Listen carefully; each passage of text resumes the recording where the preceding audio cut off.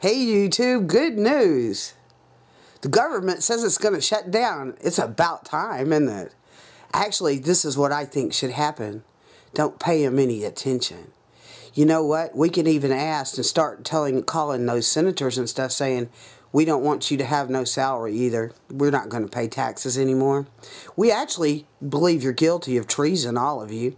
And we have some accommodations on Plum Island waiting for you. I mean, you think about it. Think about everything they've done. Government itself, the word means to govern, means to control, meant, or mind. What does that mean? Come on. Mind control agents. Really, I've been waiting for them to pack their bags for a long time. They keep saying it. They're like them bullies on the schoolyard. Those bullies that demand your lunch money, you know. And one day they just say, well, we're going to leave. You'll no longer be safe anymore and you don't have to pay us anymore. We're going to leave. And y'all can just play on the playground. You think that's going to happen? You think that President Obama, with all this, you know, his all-seeing powerful ways, he's on a perpetual vacation all the time, like the rest of them. They take more vacations than me and you'll ever see in our lifetime, on our dime, you know, on our labor. And on what we consume. There's a tax on everything we do. So, you know, isn't it about time they shut down? Isn't that what the truckers are going to do? Shut down Washington, D.C. They breached the trust from the day they got here. Yes, they have. Since the day they wrote that Constitution, they breached the people's trust. You see, they use that word freedom. And you've never been free. They use it, and you also use it kind of loosely, because the only way you'll ever be free is to take responsibility for what's going on around you. And that's to prepare. And so when you are, in the future, the ancestors, they will look back upon you and say, look how responsible my ancestors were to protect us from this fascist, communist tyranny. Now, I suppose if we the people turn our back on this mind control system, the media will still participate, even though they're paid by our taxes. And there'll probably be a false flag. But this time when the people get hurt, let's take those families in and let's teach them what's really going on.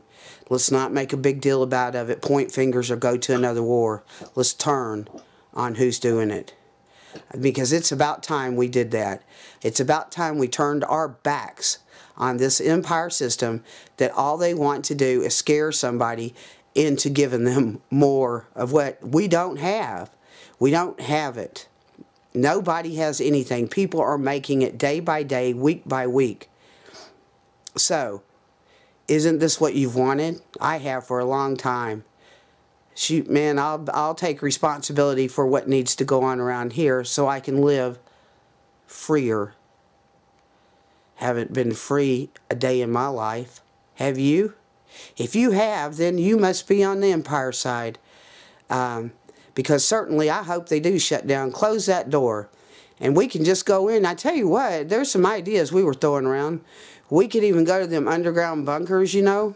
Maybe free them aliens everybody says are stashed down there. Because if they're stashed down there, they're probably being held hostage. I don't think they'd approve of that. That's just a joke, folks. But seriously, all them underground bunkers, people say, you know, everybody would be up in arms. There'd be civil war. Go to them bunkers and take the food. I mean, somebody'd know how to blow one of them doors open. They couldn't be that, you know, foolproof. The government. Whose side would they go on if the people turned on I mean, the military, whose side would they be on if all the people turned away from the mind control? Well, certainly they'd be on our side. They're already turning on our side. So, let's get this done. Let's get it over with. I'm ready. I mean, this sounds dramatic to you, but they do this all the time. It's a scare tactic.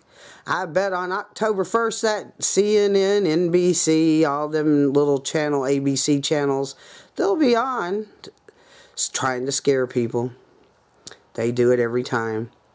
They'll say Social Security checks won't be sent out and people won't have health insurance and you name it. That's even a cognitive dissonance disorder right there. Didn't Obamacare start that day? I mean, Somebody needs to just slap that fool, get him out of there. But he didn't come up with that idea. It's been coming for a long time. I mean, this is a corporation. It has CEOs. They sit around a desk. They're playing their part. They're actors and actresses, and they're doing a really fine job to scare Americans.